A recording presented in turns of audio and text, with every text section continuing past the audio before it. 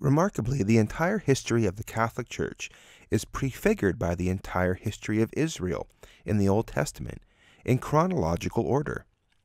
Pope Pius XII and Hitler are part of this amazing story and are prefigured in the Old Testament by Queen Esther and Haman. For a complete video with scriptural references and other source documentation, please refer to our video, Pope Pius XII and Hitler, prefigured in the Old Testament. Here is a short summary of the parallels between Pope Pius XII Hitler and Queen Esther Haman.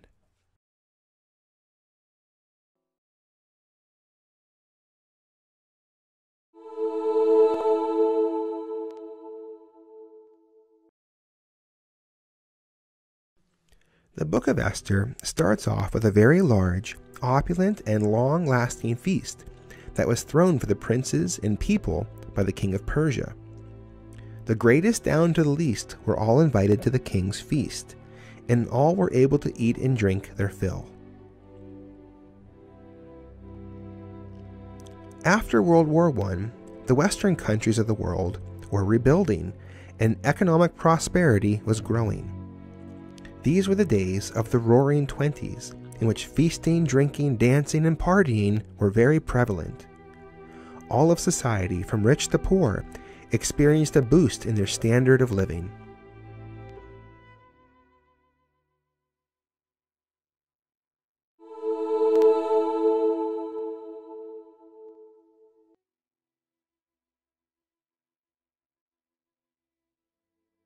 During the feast held by the king of Persia, his queen, Vashti, was holding a separate feast for the women. Queen Vashti's feast was in a separate place than that of the king's.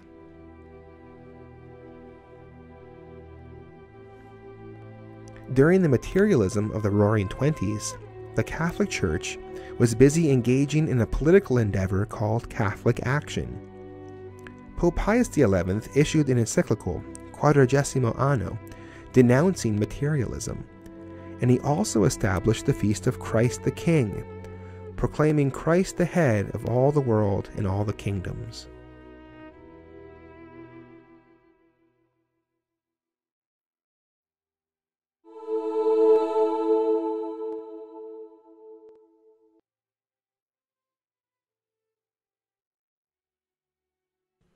At the end of his feast, the king of Persia was merry with wine. His friends wanted to see the beauty of Queen Vashti. The king sent word for Vashti to come and appear before him, but she refused to do so. Because of this, the king was extremely upset, and his advisors counseled him to depose Queen Vashti and select a new queen. Through his promotion of Catholic Action, and his denouncing of the materialism of the time, and his establishment of the new Feast of Christ the King, Pope Pius XI was asserting the Church as sovereign and above the powers of the world. Towards the end of his pontificate, Pope Pius XI was very outspoken against Mussolini and fascism, which asserted the power of the state over everything else in society, including the Church. Pope Pius XI and Mussolini were in direct opposition to each other.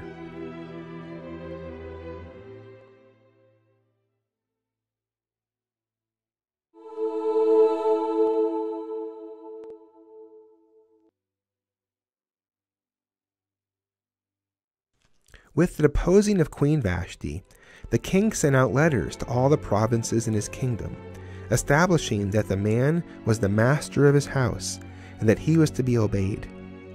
Then the king selected another queen, Queen Esther, who respected the king. She did not adorn herself excessively, but was prudent in taking only the ornaments that were advised for her by the king's eunuch.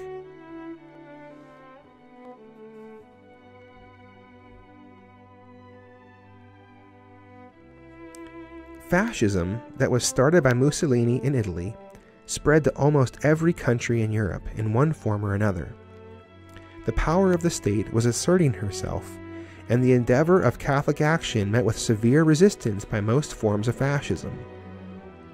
After the death of Pope Pius XI, the Church sought to elect a new pope.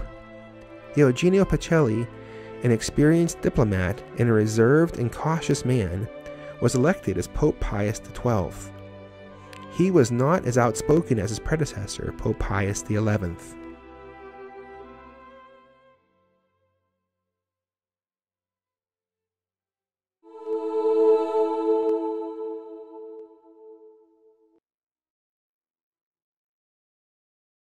Esther, before she was chosen to be queen, was the adopted daughter of a Jew named Mordecai. Mordecai would eventually be situated at the entrance of the palace. Esther and Mordecai's relationship was kept secret once Esther became queen of Persia.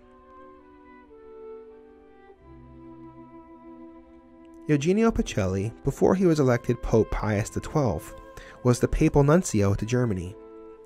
He spent much time in Germany and made many connections with the same people that would later become the resistance to Hitler inside of Nazi Germany. Joseph Müller and Eugenio Pacelli formed a special close relationship when Father Cardinal Pacelli was witnessing their marriage, the marriage of Joseph and his wife at the Vatican.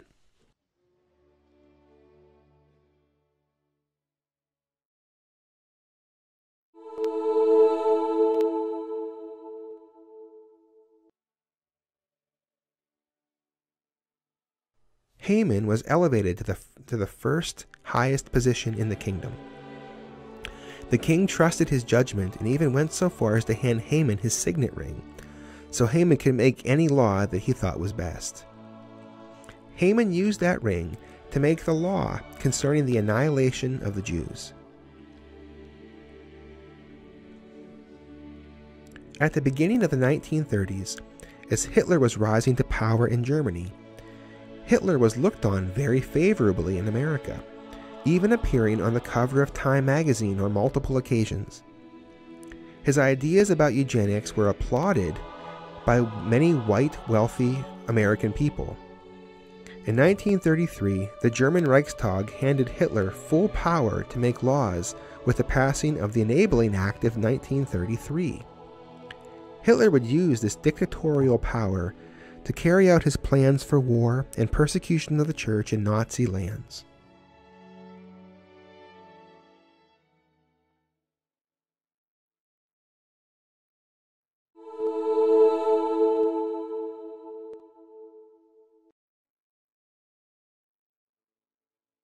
A law was passed in the Persian Empire that everyone had to bow down to Haman in his presence. Everyone in the palace had to bow down to Haman when he passed or was in their presence. Mordecai refused to bow to Haman, which greatly angered him. The Nazis passed a law that made the Heil Hitler salute mandatory for everyone in Germany. It was used by all Germans from all walks of life. In Hitler's presence, the Heil Hitler had to be used. There are cases of Germans who refused to give the salute who were threatened with severe penalties. The German army, the Wehrmacht, did not give the salute. It was the German army that the most organized group of Nazi resistance was located.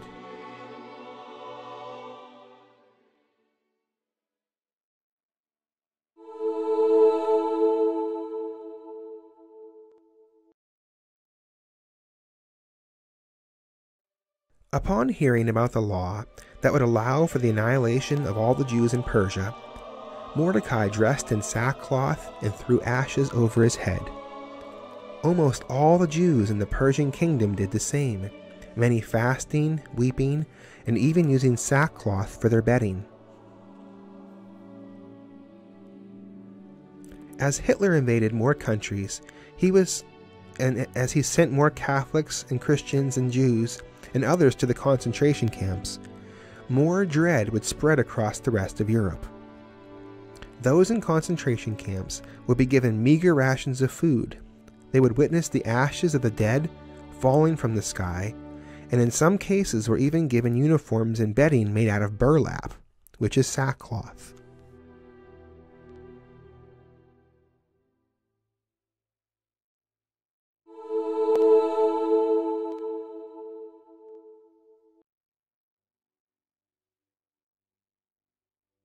When Mordecai became aware of the plot of Haman to kill the Jews in the Persian Empire, he and Queen Esther would communicate back and forth through the queen's eunuch, who would relay messages for them.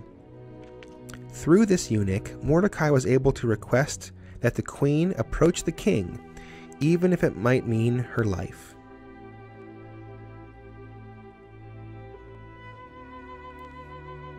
Upon hearing and seeing the atrocities committed by the Nazis in Poland, high-ranking officers in the German army and the intelligence agency sent Joseph Mueller to make contact with the Pope. However, Joseph Mueller could not approach the Pope himself, but instead relayed messages back and forth with Pope Pius XII through the Pope's very trusted aide, Father Lieber. Through this intermediary, the German resistance was able to request that Pope Pius XII approach the Allies, even though it meant great risk for the Pope and the Vatican.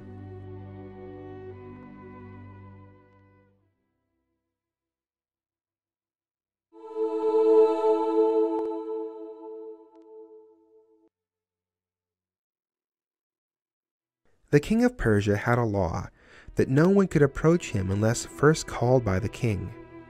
So for Queen Esther to approach the king with a request for him to spare her and the Jews meant that Queen Esther was putting her life at risk. If the king decided, he could have killed her for breaking the law.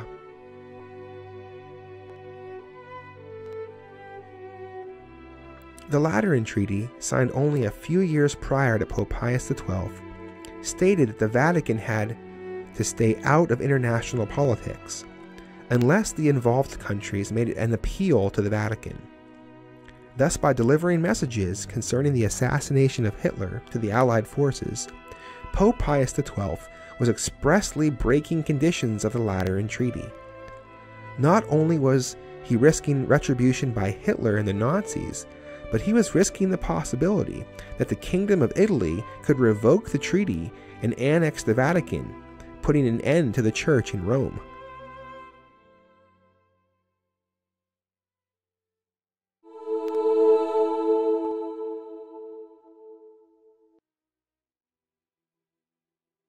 Mordecai took up a position right outside the palace gate.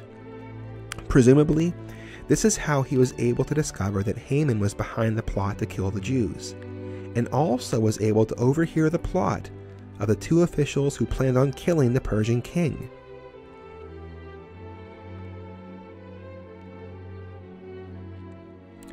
The German resistance were well placed inside the Nazi Empire. Some of the German resistance were high-ranking officials in the Army Intelligence Agency, the Abwehr. These men were able to discover the plans of Hitler to invade Western Europe, and also had first-hand knowledge of Hitler's plans on killing the Catholic clergy in Poland.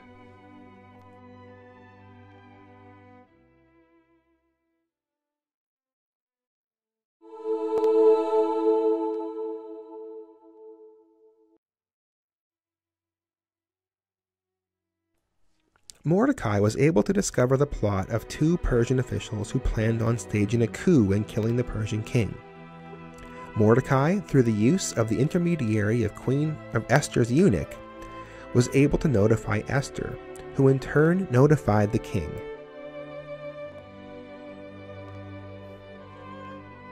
The German resistance was able to discover the dates in which Hitler planned on invading Switzerland, and also France and the Low Countries of Western Europe. The German resistance was able to communicate this to Pope Pius XII by means of his assistant, Father Lieber.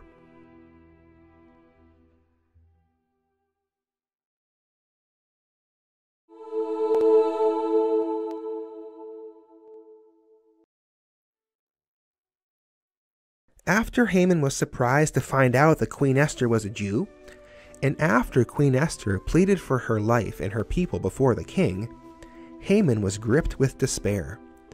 While the king stepped out into the garden, Haman threw himself on the bed of the queen to beg her clemency. The king returned and thought that Haman was attacking the queen in his very presence. He had Haman taken away and eventually executed.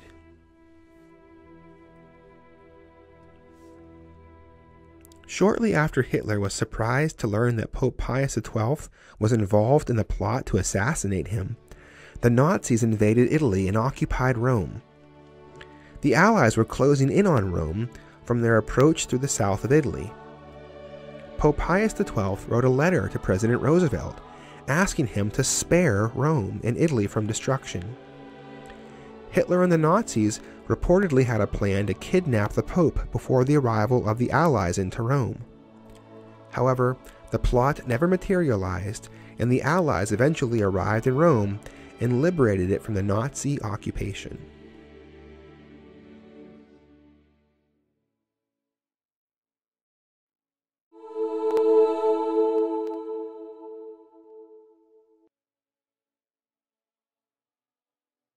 Because he refused to bow to Haman and laid bare the truth about how the Jews would ultimately only stay loyal to God, Mordecai was hated by Haman. Haman erected a gibbet to hang Mordecai. However, at the last minute, Mordecai was saved from being hung by the king's anger and execution of Haman. Joseph Müller was captured by the Nazis, and Joseph Müller was part of the Christian German resistance to the Nazis and was the liaison between the German resistance and the Vatican. Near the end of the war, when the Allies were closing in on Hitler, Joseph Müller stood facing the hangman's noose. Ultimately, his execution was stayed. Soon after, Berlin was captured by the Allies and Hitler was pronounced dead.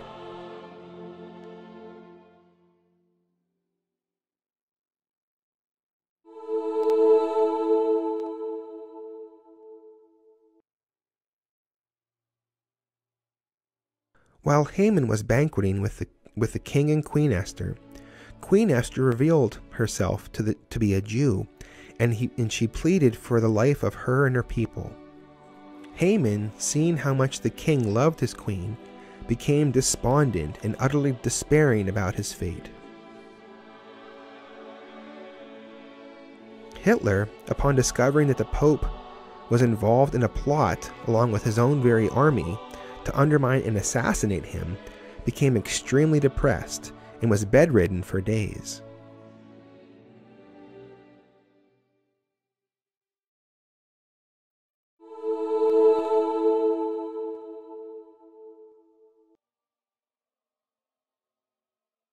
After the plot of Haman was exposed, and the king executed Haman and his sons, Queen Esther was hailed as the savior of her people, the Jews, in the Persian Empire.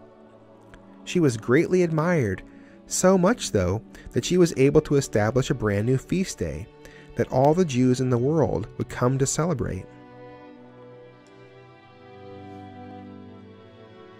After the Nazis were driven out of Rome by the Allies, the people of Italy, particularly in Rome, hailed Pope Pius XII as their savior. So impressed were the people of Italy with Pope Pius XII that they were actually seriously talking about giving back the Pope temporal powers over Italy again.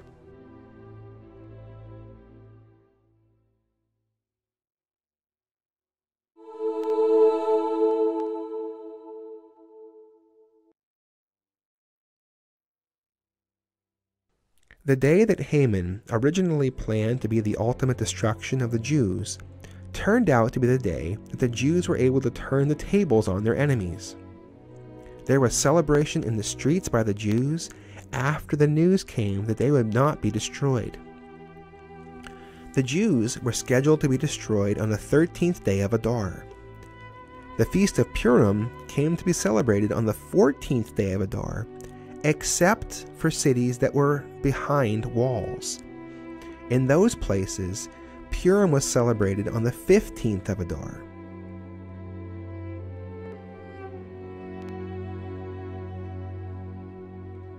Hitler planned on and actually invaded Western Europe on May 10, 1940.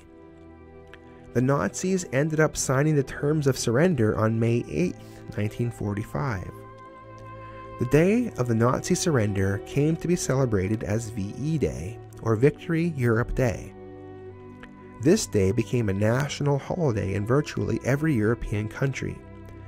there was dancing in the streets upon the surrender of the Nazis. However, VE Day is celebrated on May 9th for Soviet countries behind the Wall of Berlin.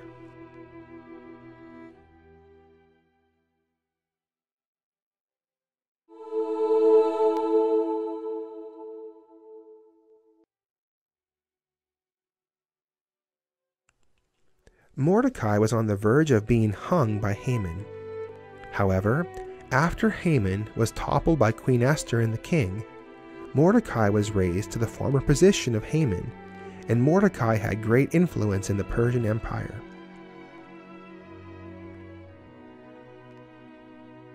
After almost being hung by the Nazis at the end of World War II, Joseph Mueller became a very prominent politician in the rebuilding of Europe after the war. Joseph Mueller is also said to have been an agent for the American interests in the rebuilding of Europe.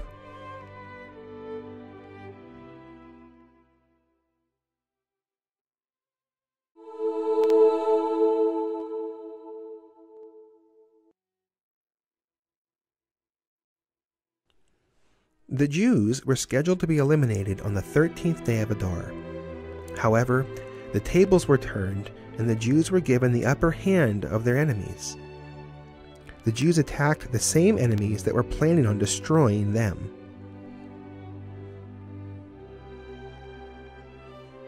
After the end of World War II, ethnic Germans who lived in European countries were badly persecuted and driven from their homes, forced in many places to return to Germany, in retribution and revenge for the afflictions that the German Nazis committed across Europe during the war.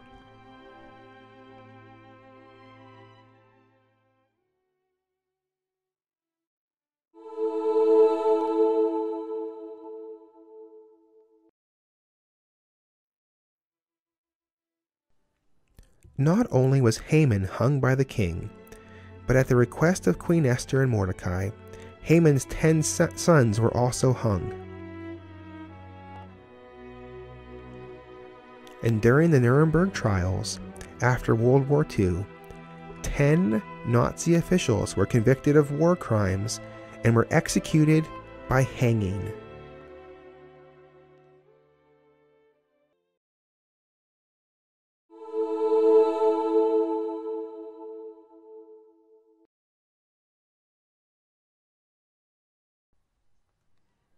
In the book of Esther, she makes a prayer to God in which she announces God to be king over all, and that others seek to make a carnal, earthly king. This is mirrored in the encyclical written by Pope Pius XI, Quas Primas. They design to change thy promises, and destroy thy inheritance, and shut the mouths of them that praise thee, and extinguish the glory of thy temple and altar, that they may open the mouths of Gentiles, and praise the strength of idols, and magnify forever a carnal king. Remember, O Lord, and show thyself to us in this time of our tribulation, and give me boldness, O Lord, King of gods, and of all power.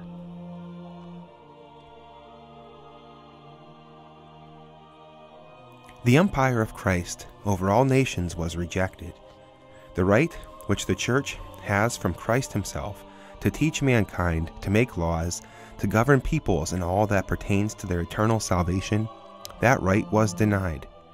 Then gradually the religion of Christ came to be likened to false religions, and to be placed ignominiously on the same level with them.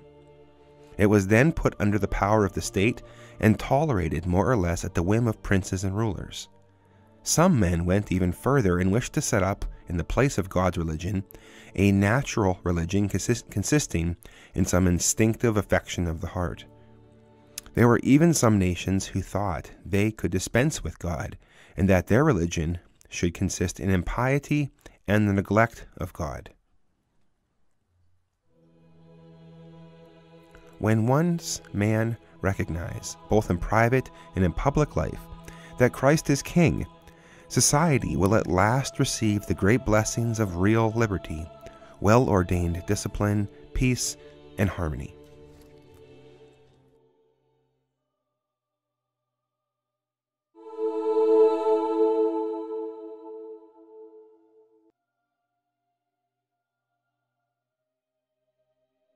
Mordecai is convincing Queen Esther that she must speak out before the king, because God's people are in great danger.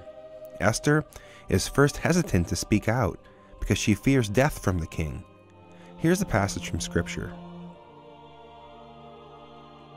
He sent word to Esther again, saying, Think not that thou mayst save thy life only, because thou art in the king's house more than all the Jews. For if thou wilt now hold thy peace, the Jews shall be delivered by some other occasion, and thou and thy father's house shall perish. And who knoweth whether that thou art therefore come to the kingdom, that thou mayst be ready in such a time as this?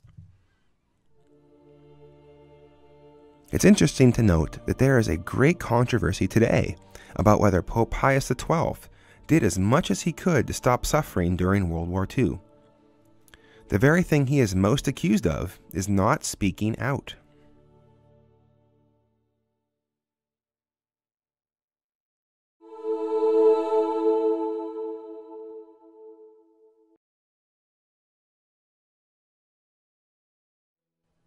Haman is one of the most infamous names in Jewish history.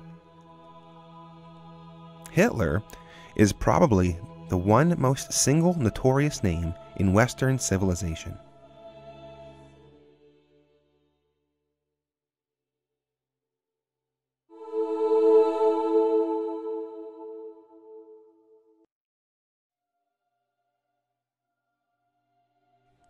Haman offered to pay to the king a sum of money in exchange for the king making a law to kill all the Jews in the kingdom. The king said that Haman could keep his money. From the 3rd chapter of the book of Esther, And he said to him, As to the money which thou promised, keep it for thyself, and as to the people, do with them as seemeth good to thee. And after World War I, Germany was forced to pay war reparations to the United States and Allied powers. However, in the 1930s, the German government stopped paying the reparations.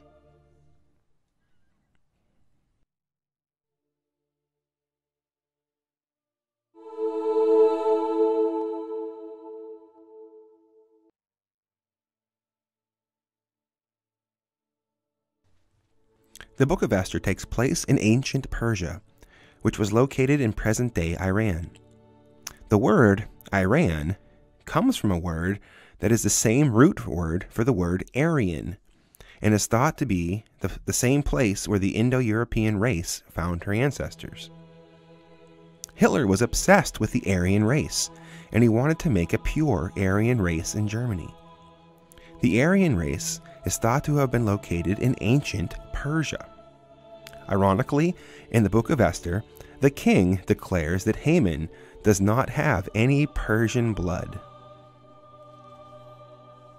From the 16th chapter of Esther. Now that you may more plainly understand what we say, Haman, the son of Amadathi, a Macedonian both in mind and country, and having nothing of the Persian blood, but with his cruelty staining our goodness, he was received being a stranger by us.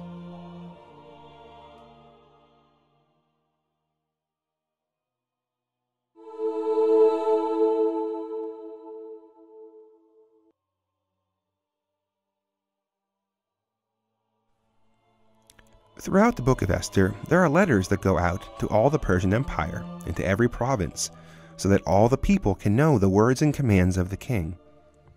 This happens in the Book of Esther on multiple occasions, and it's the first time in the Old Testament where such a system of letter writing and mass communication is used.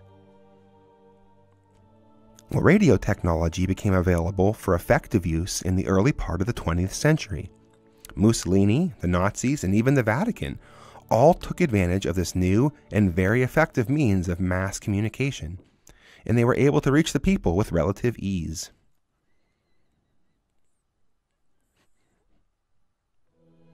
And finally, there is this very interesting account on Wikipedia concerning the Nazis' own awareness of the parallels between the Book of Esther and themselves. Adolf Hitler banned and forbade the observance of Purim. In a speech made on November 10, 1938, Julius Streicher surmised that just as the Jew butchered 75,000 Persians in one night, the same fate would have befallen the German people had the Jews succeeded in inciting a war against Germany. The Jews would have instituted a new Purim festival in Germany. Nazi attacks against Jews were often coordinated with Jewish festivals. On Purim 1942, 10 Jews were hanged in Zunska Wola to avenge the hanging of Haman's 10 sons. In a similar incident in 1943, the Nazis shot 10 Jews from the Piotrków ghetto. On Purim Eve, the same year, over 100 Jewish doctors and their families were shot by the Nazis in Czestochowa. And the following day, Jewish doctors were taken from Radom and shot nearby in Sidovik.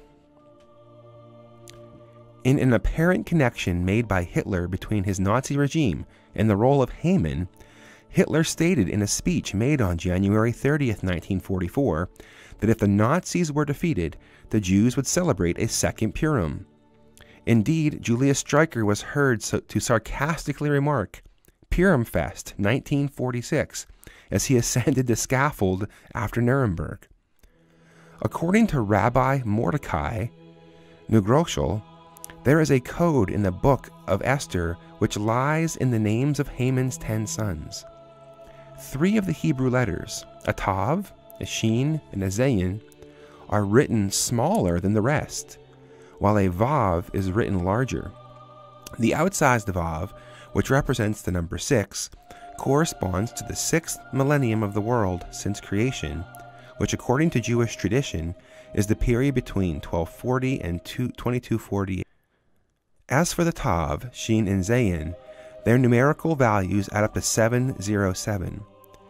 Put together, these letters refer to the Jewish year 5707, which corresponds to the secular year of 1946 and 1947.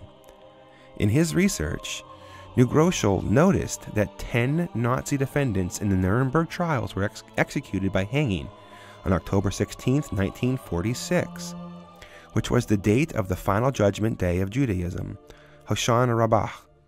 Additionally, Hermann Göring, an 11th Nazi official sentenced to death, committed suicide, parallel to Haman's daughter in Talmud Megillah 16a.